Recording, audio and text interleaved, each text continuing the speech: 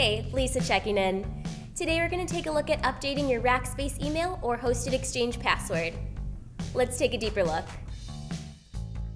If you're an end user and you'd like to change your password, you can do so right from within Webmail. In order to change your password, you're going to click on the three lines in the upper right-hand corner next to your email address, and you're going to select Settings. From the Settings window, you'll click on Change Password on the left-hand side.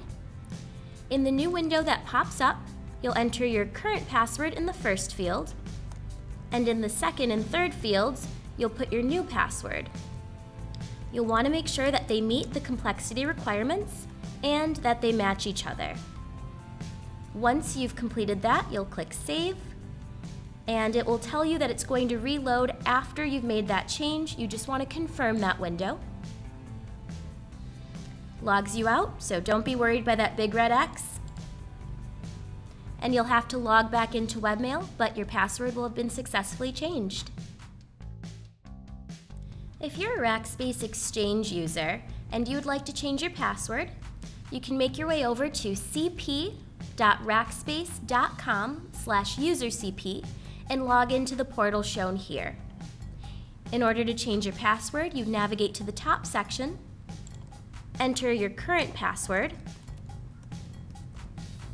and then in the new password and confirm new password, you would enter your new password, paying close attention to the complexity requirements that are listed to the side. Once you see a green check mark, which denotes that both match, you can go ahead and click on Change, which will finalize your updated password. That's all there is to it. And just as a last quick note, Exchange users looking to change their passwords should first make sure that all of their devices are offline, change their passwords, and then bring them back online. And that's how you change your password.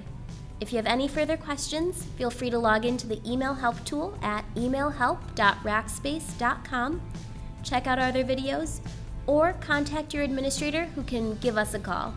Until next time.